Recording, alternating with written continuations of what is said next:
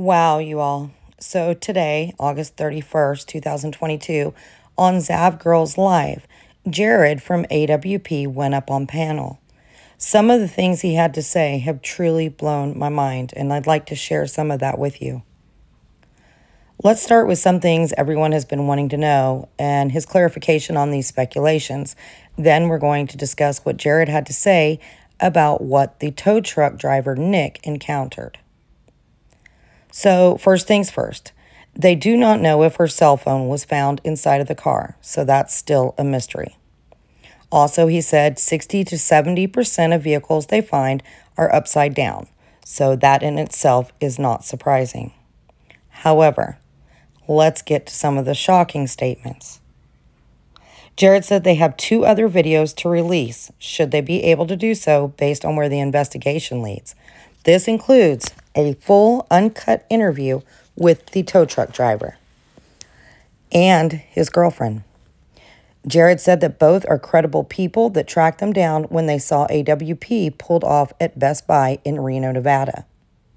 It was this tip that led them to search Boca first, and they have no doubt that was her last known location. AWP called a detective immediately after speaking with Nick, the tow truck driver. The detective had not heard the story before, and Jared said it could have been lack of communication between so many agencies or possibly one of the many tips that the detectives had not yet gotten to go over. That's very plausible. Jared said the entire interview that they have not released is basically jaw-dropping. Kiely was actually located in the very back of the car, not the back seat.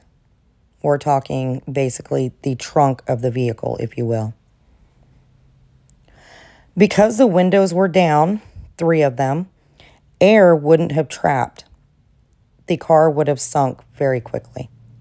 The dash cam footage from the tow truck has been locked down from the company that owns the tow truck, and law enforcement is aware of its existence. The tow truck driver thought the encounter was so odd that he basically drove down the road, pulled over, and immediately called his girlfriend, who is a nurse. The girlfriend remembers the day very clearly because it was her dad's birthday. And yes, it was Saturday, August 6th, around 11 a.m. to noon when this encounter occurred, the day after the party. Kiely's car was in neutral. The tow truck driver positively identified the male at the scene. He wouldn't, Jared would not comment on the positive ID of Kiely. Now, if you watch AWP's original video they put out this morning, you'll know that the guy described looks a whole lot like the guy on your left.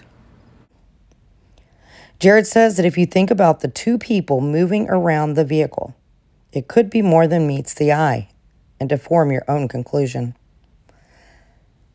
With all that said, this is my opinion and my opinion only, but I'm going to share it. I think the 2 people that Nick the tow truck driver encountered was Jagger and Kate. And Kiely was already in the back of the vehicle. Again, that is only my opinion. I pray that I'm wrong. I pray that this is absolutely not foul play and it was just an accident. But guys, I'm just not seeing anymore. And I did originally. I'm not seeing anymore how this is an accident. Not one bit. So I was just like, okay, be safe. Don't, do anything stupid. He says he complained about his day and she listened. At 10:30, she responded to what I was saying and just said, oh, I'm sorry that you're going through that. And that was the last time I heard from her. Kiely's close friend Kate Kuno says they spent the afternoon together on Friday, just hours before she disappeared.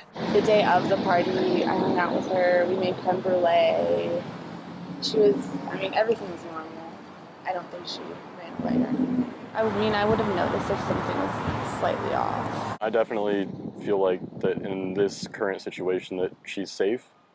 I don't know where she is. We don't have anything to go off of at this point, but I fully believe that she's alive and well, and I fully believe that the 2 of us, 3 of us, or other people are going to bring her home safe.